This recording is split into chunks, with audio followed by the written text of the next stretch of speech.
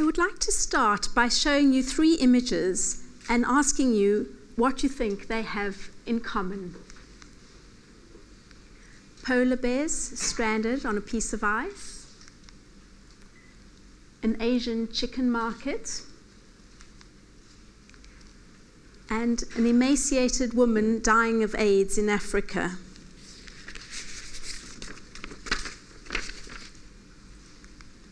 They are all symbols of risks, distant from the space of the person perceiving them. When associated with polar regions, climate change is not seen as a direct risk by those outside of polar regions. We talk of German measles, Spanish flu, Asiatic cholera, polar ice melt, and in doing so, distance the threat from our own personal, physical, and social space. My key point is that we need to look at patterns of public response to a range of risks to know how we are going to respond to the next big thing that comes into the media. I began my journey in this field with research into how AIDS was represented in South Africa and in Britain at the beginning of the pandemic. I realized that the findings in the 2 countries, and indeed 2 continents, mirrored one another. People distanced the origin of AIDS from their own identities, with Black Africans seeing it as originating in the West, and white Britons seeing it as inherently African. As I studied Ebola, SARS, MRSA, I discovered a pattern that I want to talk to you about today. And this has been corroborated in my more recent work on climate change and earthquakes in highly seismic areas. So I'm going to talk to you today, firstly, about how people represent risks that are on their horizons, why they represent them as they do, and also to talk about whether there are changes afoot in these representations and potentially how they might further change. So, to start, how are risks conceptualized? Well, firstly, as those 3 images pointed out, they are distant. People represent them as distant from their own space. In this dissociated position, they imagine that others are more vulnerable to the threat.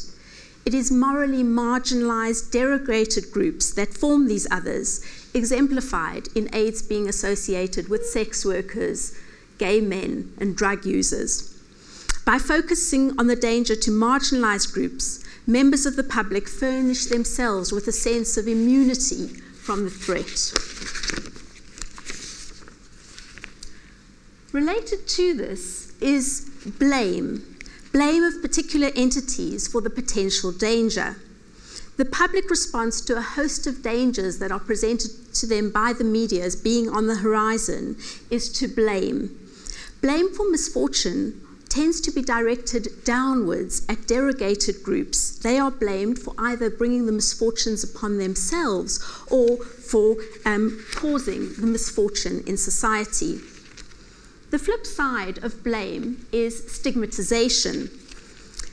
People tend to get marked out as figures of social disgrace, either in terms of being associated with the misfortune or being seen to have caused it, to be at the genesis of the misfortune.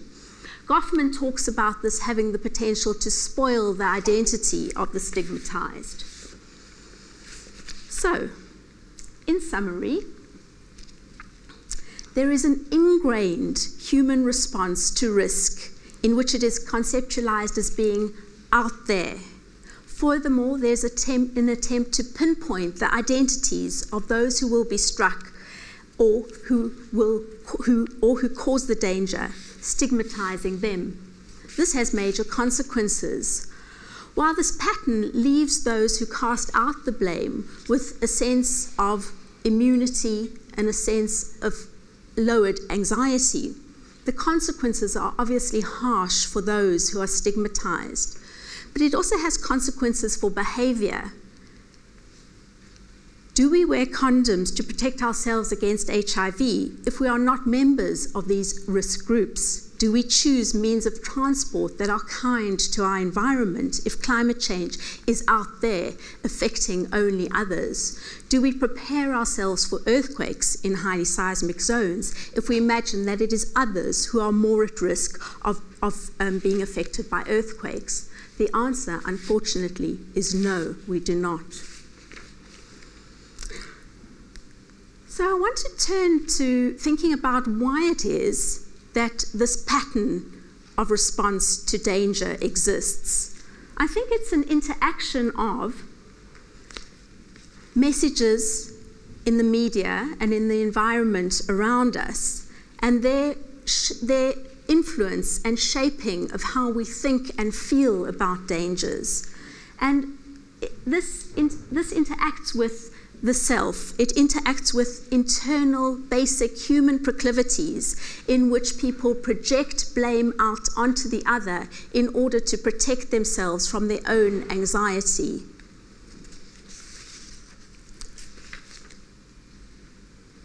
Set against this backdrop, we had swine flu, a swine flu pandemic in 2009. You notice that the images, these are images from the newspapers, were very different. We're not seeing risk groups. And so I use this to begin to talk about whether this pattern may indeed be changing. This is an age-old pattern, and it may be changing. Europeans did not associate the swine flu pandemic with risk groups, and they actually associated it more with people with suppressed immune systems and with elderly people.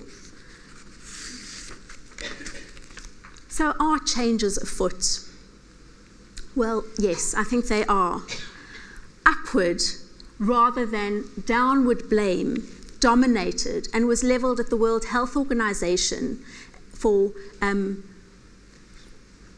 provoking unjustified fear, and at governments for overspending on vaccinations. Holding those in positions of power responsible for dangers seems to have also happened in relation to MRSA, or the hospital superbug, and also in relation to BSE, or mad cow disease. We also see this in people's responses to climate change. There is a lot of talk about scientific conspiracies being at the root of climate change and the emphasis that is placed upon it in society. So it seems to me that there might be a change afoot, and that there's less blaming of marginalized groups and more blaming of authority figures. Why might this be?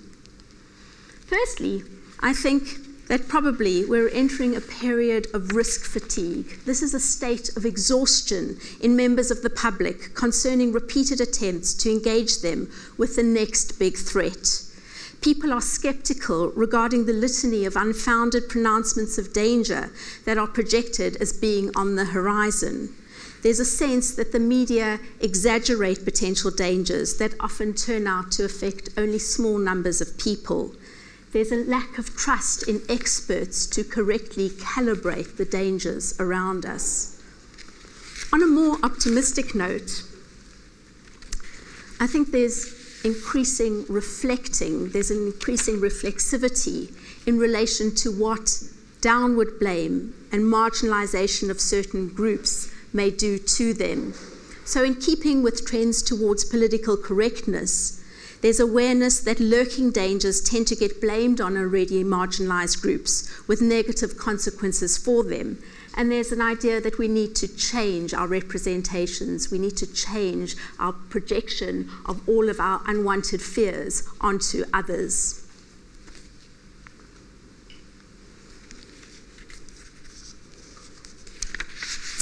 So, I want to leave you with a sense of what needs to change from the top down. That is mainly in terms of what I'm going to show you, in terms of media messages, if this detachment from risk is to end.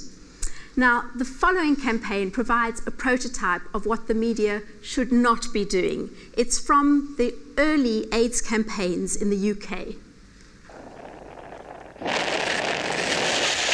There is now a danger that has become a threat to us all.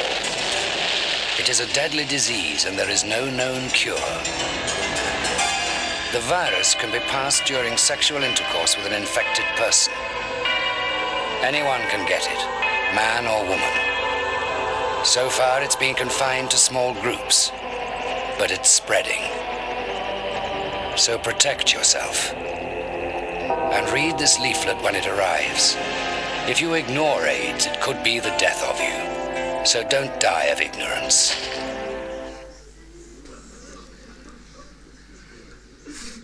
Fear-based media messages are not likely to quell detachment, as they evoke anxiety, and it is anxiety that drives this pattern of distancing, blame, and stigmatization.